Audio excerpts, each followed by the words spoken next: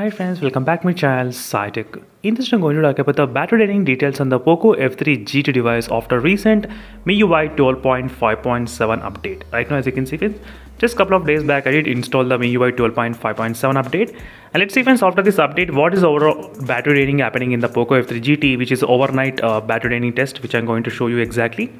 So I'm getting few comments saying that overnight the battery is draining kind of close to 10%, sometimes 12% as well. But I thought of doing my own testing. So in my device, and I did use the one SIM card during this process of demonstration. And there is no internet connection, there is no Wi-Fi connection, nothing.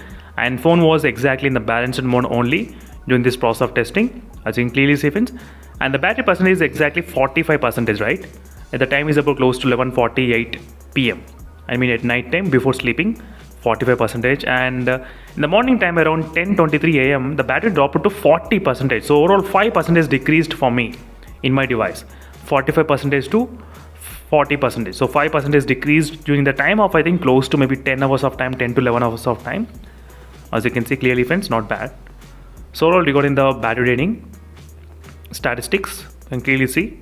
So 5%, maybe I think close to 3 to 5% will be decreased, friends, in the Poco F3 GT overnight battery draining test after the MIUI 12.5.7.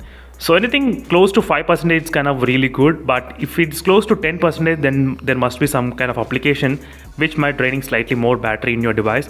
And maybe make sure to use in the power saving mode and try to check it, but only using the balanced mode.